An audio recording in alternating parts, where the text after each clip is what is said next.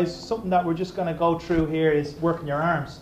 So we're not a massive fan of just programming, say, single arm or just working on biceps, but sometimes you need to do it. It can be a bit of fun, but a lot of you out there are actually making yourselves worse. So we're just going to show you how to do a bad dumbbell curl. So Thomas is going to do, he's going to let his shoulders come in and he's going to come up like this. Yeah, and that's even not that bad. We need him leaning back a little bit more. Lean back a little bit more, yeah. That's another one we see. Or he's letting his shoulder blades come in to say hello to each other. Or another problem that a lot of you are doing is that you're just cheating. You're just kind of throwing your lower back into it. We've all seen that in commercial gyms. So the fix is in. This is how FTI programmed that. First things first, let's make it more functional. Okay, so let's stand on one leg. So now he's working his arms. That weight gets a little bit heavier.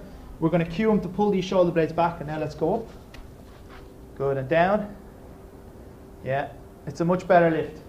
So we call it in FTI, pardon the language, the shit test. If it looks shit, it's shit. That doesn't look shit. So that's pretty good. What we can do also is if he wants to get a bit of upper shoulder work for, maybe you just want to bulk up, inverted commas, face this way, Thomas. Put one leg up on the bench. Now we take a bench in, the spinal load is probably halved. So he's in a much better position. So we're going to go curl, press.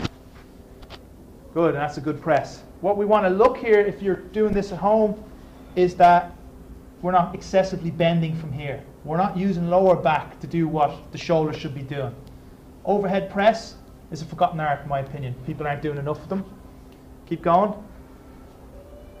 And if you want to really add in a tremendous core workout here, what you're going to cue yourself is to do, lean forward there.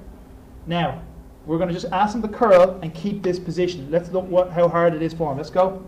You feel that working here? Yeah. Burning, yeah? See the way he wants to come back? So we can make that. What does that remind you of? A sprint position. So we're doing arms. You're going to your athlete, so you're ticking your box in your brain that you're working your arms, but at the same token, we're getting a little bit of core into it.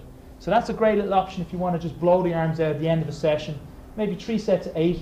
Pick a weight that you can do. Don't pick a weight that your ego is improving. Pick a weight that your arms will actually feel the effects.